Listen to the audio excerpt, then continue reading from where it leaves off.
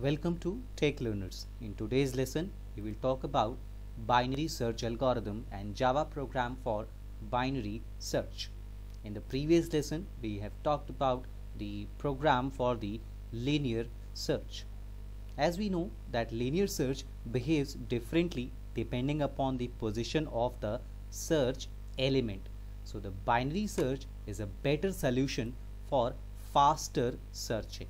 As you can see, binary search is faster than linear search, but it works only on a sorted elements. So let's see, for example, if we have the list or array of the elements like 5, 6, 9, 19, 23, 32 and 45, you can notice that this is a sorted list. And if you want to search the element number 32, so you can see this is 32, so we need to search this 32 into this list or array.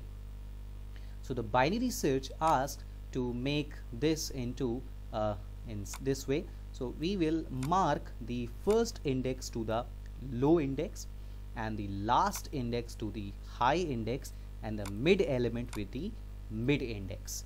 Now let's see how this algorithm operates. Step 1. First we will compare the element x, that is to be searched element. We'll compare the element which we want to search with the middle element. So let's see, if we have 32, we want to search 32, then this 32 will be compared with the middle element. Here you can see that the middle element is 19. Now let's talk about step 2. If x matches with the middle element, then we simply return the mid index and our searching is complete. So here in this case we can see that 32 is not matching with 19. So we will go further. Here we can see if 19 it's not equal to 32, 19 is different from 32, then we'll go to the step number 3, that is else case.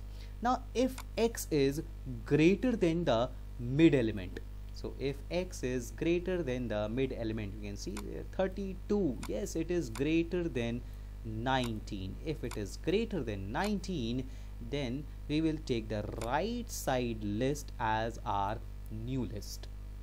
So we can see if the element to be searched is equal to the mid element, then we will simply return that the element found. Else, if the element is greater than the middle element, then we will take this, the rest list of the right hand side to the middle element as our new list. And if the third case, if the searching element is smaller than this mid element, then we will take this left side list as our new list and we will start from the step number 1. So in our case we can see that this 32 is greater than this 19, so our new list will be this 23, 32 and 45. And now this will behave as our new list. So what we used to do in the new list, we mark low, we mark high, and then we will mark this mid, right? So you can see this is our new list. We marked mid, we marked high, and we marked low. The first element will be marked as low, the last element will be marked as high, and the middle element will be marked as mid. And we will again go on to the step number 1 and will perform all the operation on this new list. As you can see, step number 1, first compare x with the middle element. Now this middle element is equal to 32, so we simply can return that the element found, so the element matches, so we will return that the element found and we can return the index of this particular 32. So there was another case that if the element to be found is smaller than this 19, then we can go to the step number 4. Else if this is smaller, then we can take the left half of the list as our new list and we will repeat the process till element is found or list ends. So if 32, if the element to be searched is smaller than this 19, then the similar process will be performed on this left half of the list. So this binary search can be performed in many ways. It can be done in the regular way, that means with the help of the loops or conditional statements.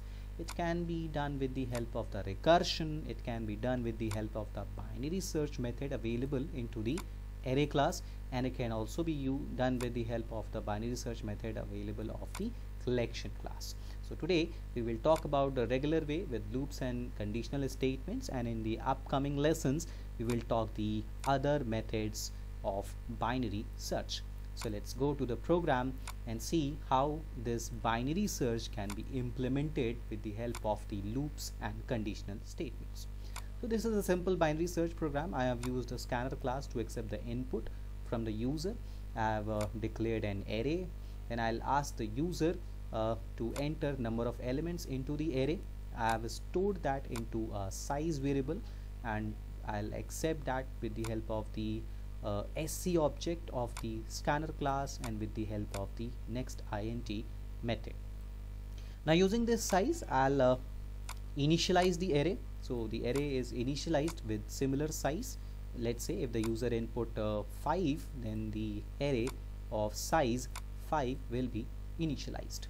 Now I'll ask user to enter those 5 elements, to enter all the elements into so that I can store those elements into the array. Just to store, I have used a for loop. I'll run a for loop from 0 to less than size, and then I'll simply, with the help of the SC object and next int method, I'll store the elements into the array.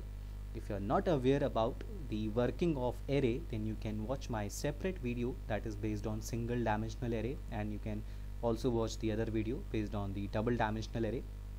So if you are not comfortable with the arrays, I request or I suggest you please watch that video based on the array.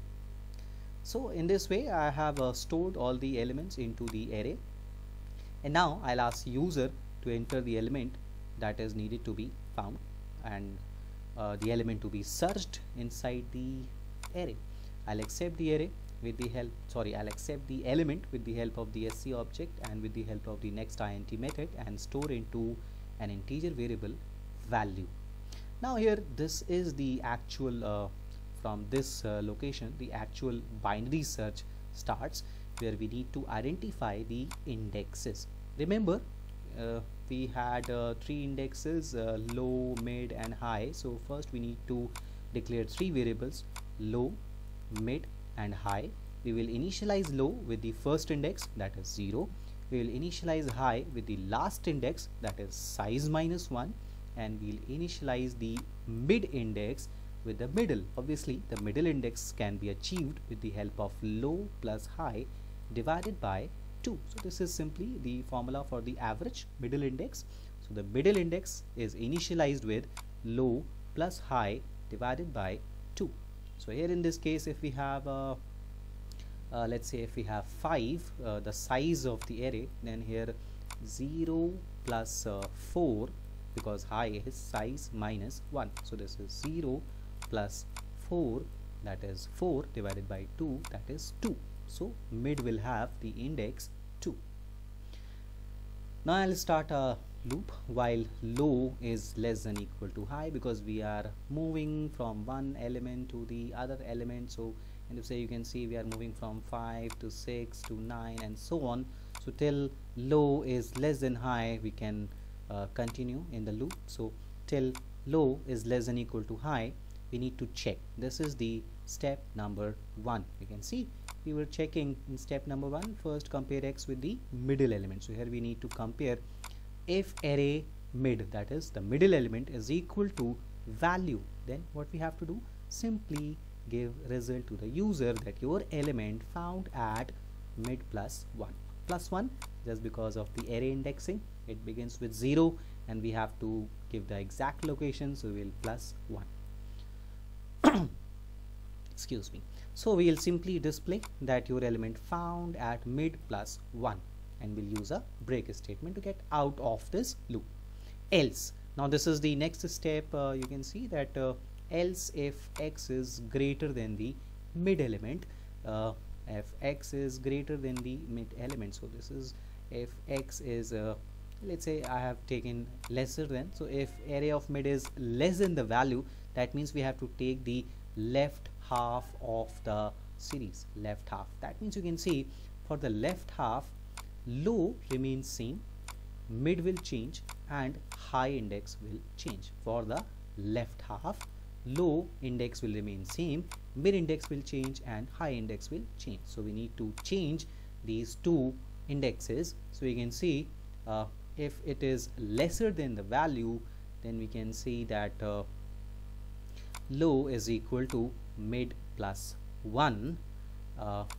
If this is array of mid is lesser than the value, that means value is greater than, in this case right. If it is greater than, that means we are taking the right hand side. So, according to the step, if x is greater than the mid element, that means we are going to take the right hand side. In the right hand side case, we are changing this high. The high remains same, the index of high remains same, and the mid index will change and the low index will change. So we need to change this low index and mid index. So we will be changing this low index. So low will be equal to mid plus 1 and mid will be equal to low plus high by 2. So this is a new low index. So the low will become mid plus 1 and mid will become new low plus high divided by 2. So in this way we have this right hand side half list where the high will remain same, the low will be mid plus 1. You can see this is just next to the mid, that is why we have incremented mid plus 1. It is just next to the mid, so this will become a new low, mid plus 1. And then this, using this low and this high, we can use low plus high divided by 2. So in this way we can have the new list, and this will iterate back, and then again we will check if array of mid is equal to value, then we can display the index. Now this is the else part. That means if the value is not greater than the array of mid element, it is not equal to, neither greater than, that means it is less than. In that case, if it is less than, we'll have to take the left half of the array.